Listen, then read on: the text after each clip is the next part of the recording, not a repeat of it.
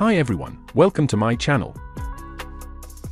In this tutorial, I'm gonna be showing you how to create an app password for Gmail. To create an app password, you can do the following. First, go to your Google account. Click on Security in the left menu. Under Signing into Google, turn on two-step verification if not already.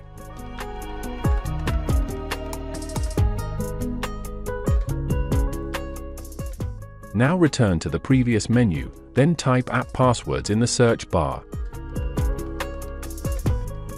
Click App Passwords. Enter the name of the app you need the password for in the app name field. Click on Create. Google will give you a 16-digit app password. Copy and use it in place of your regular password in that app. That's it. Very simple and very easy. Thanks for watching. Comment below what you'd like to see next. Don't forget to like, subscribe, and hit the notification bell for more.